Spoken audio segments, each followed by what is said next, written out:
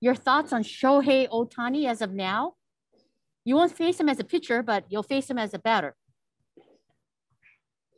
My thoughts? He's a great player, one of the most exciting players in our league, an extremely unusual, talented player. I mean, to do what he does is, I don't think any of us we've never seen it before, and extremely dangerous at the plate, and one of the just the great players in our game. I'm not upset that we're missing him on the mound because the stuff is so electric also pitching wise, but he is as dangerous as it gets at the plate. ありがとうございます。